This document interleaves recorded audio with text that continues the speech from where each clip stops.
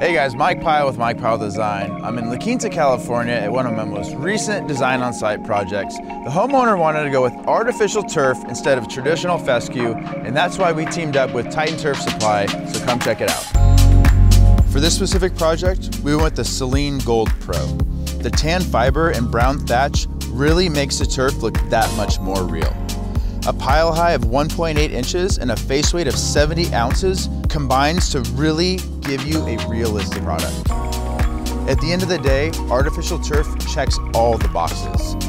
Aesthetically pleasing, low maintenance, and lasts for years to come while saving water. So if you're looking to make the shift to artificial turf, be sure to go to TitanTurfSupply.com.